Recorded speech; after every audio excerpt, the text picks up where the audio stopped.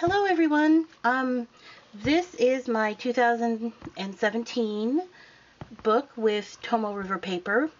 I used the Michael Ruiz book last year, but I didn't keep a journal very much last year.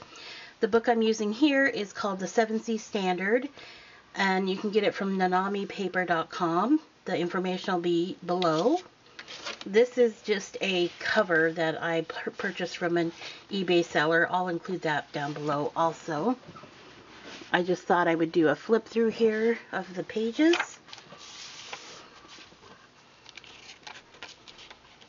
This, you know, I have a love-hate thing with Tomoe River paper because it takes watercolor well. I love this book because it's sewn, so it won't fall apart at all. I love how it's stayed together, and the colors are real bright on the pages. It's kind of odd. You do get some ghosting, and I don't know if I'll be able to show you that.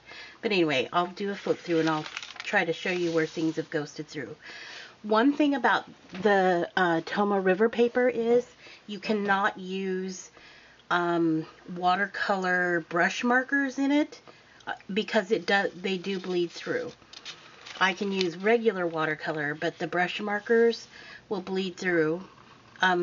Like this was done with brush marker, and if I would have used water on the back, it would have bled through really bad. But how I counteracted that is I watercolored both sides, and that writing was done after the fact. So if I would have done this writing and wetted this side, that the reverse image of the type would have came right through the page, and then it's hard to cover up. So just remember that it takes gel pens fine, it takes fountain pen fine. It has a bleed through. I think it must be because those pens, the watercolor brush pens, are dye based.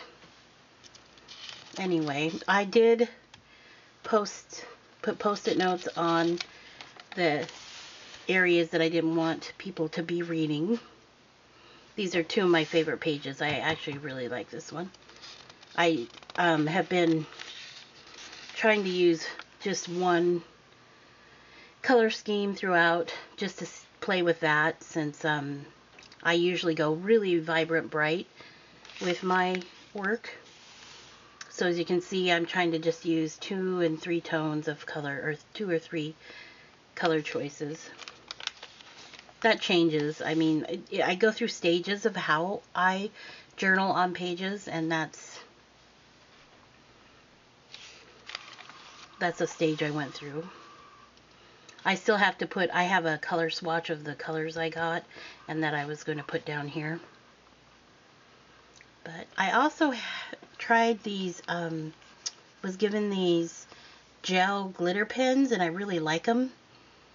And I'll do a demo on one of my pages. If you look here, that's a bleed through from the page below. You can kind of see bleed through here from the writing here. And that happened because I painted this page after the fact. Instead of doing this page and then coming back and do the writing, I did this page and then I colored this page with watercolor. So it lifted that those brush markers, the watercolor brush markers, up. I love bold, bright colors. The Tomoe River paper is really good for texture. It's not the best for getting a straight gradation color change, but it does have this great texture that you can get. If you put tip-ins on your pages, make sure that they're not a heavy paper like this one was, because I'm afraid that's going to rip right off of there, even though I did tape it from both sides. I would tip in from the middle out, like put your washi down the middle of the out. It's just, I think tip-ins are too heavy for the Tomoe River paper. So these creamy gradations are from those glitter crayons that I was talking about. But see the texture? You get really great texture. It's just that you can't get a straight gradation. So if you love that texture for that watercolor can give you, then This book is really great for that. This was created with the markers, but I had painted this first, so, oops, I skipped a page there.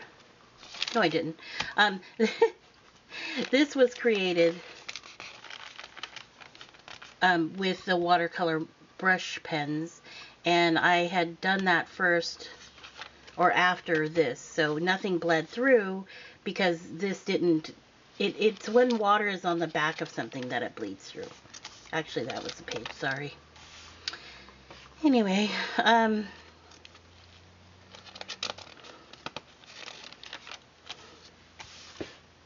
this is actually a glitter watercolor paint, and it's really awesome. It actually looks like the glitter pens, but you have to put it on with a brush, which is, you know, kind of hard. But there's glitter gold.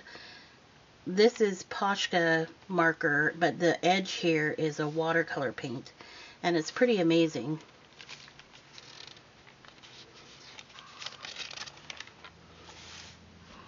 I usually go back in with Posca markers and gel pen and just add some zip to it. Sometimes I re-outline to get a bold look to the black.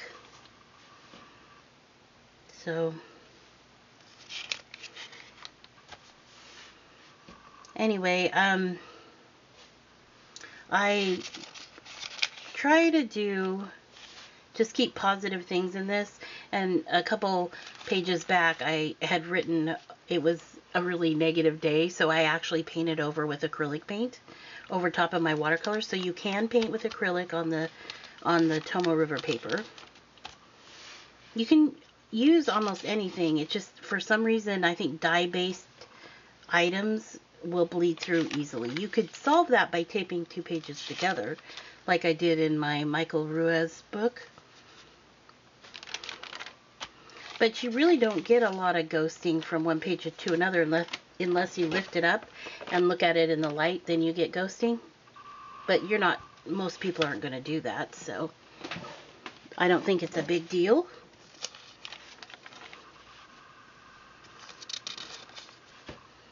They're bright pages. This is the anniversary of my mom's passing, and she loved black and yellow and bright colors, so I tried to do the page with the colors she would like. We went to see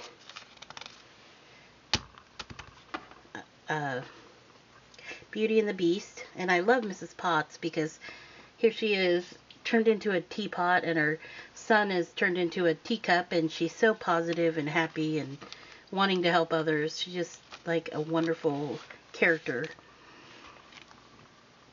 This gradation was done with those watercolor pens with a dye-based ink, but it was done after the fact, after I painted that, and it doesn't bleed through. It just bleeds through when you put water on top of it. And sometimes I write things and then write over in different angles so that maybe it can't be read later, like if I'm just ranting about something. I love this book because I can date the pages myself. For the most part, I do write in it every day or drawing it every day, but sometimes I will miss a day or two. You notice on this page I have metallic silver ink, and that was done with a gel pen and a Posca marker.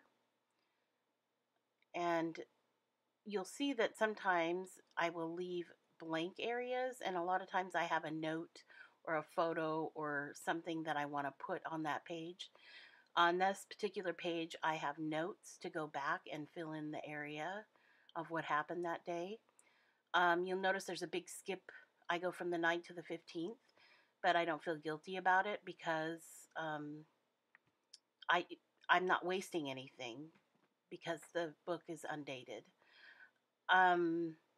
Also, I like to use metallic gel pens in the background as I'm pointing to those areas there. Sometimes the pens are not opaque, so they're transparent, and you can just add like glitter to the page with them. It depends on the pen. Here I'm showing you that the pages sometimes have ghosting. You can see on the left there that there's ghosting from the page before, but once you get it painted, you will not see the ghosting at all. And on the page on the right, I have illustrated some pastries on the back of it, and you can see that there's quite a bit of ghosting through there, but once it's painted, you won't notice that at all. I just wanted you to see what you would be working on if you got this particular book. And this is the 7C standard notebook with blank pages. They have one with lines, and now they even have one with gridded. It's gridded. So if you like a grid, they offer that now. The Tomoe River paper is awesome for watercolor. A bit of ghosting, but you can use fountain pen on it. You cannot use alcohol ink, so no Copics or Sharpie. Anyway, I love the book. I will include the information for it in the area below, and I hope you have fun creating if you decide to use this type of book. Have fun creating, and thanks for watching my video. Have a good day.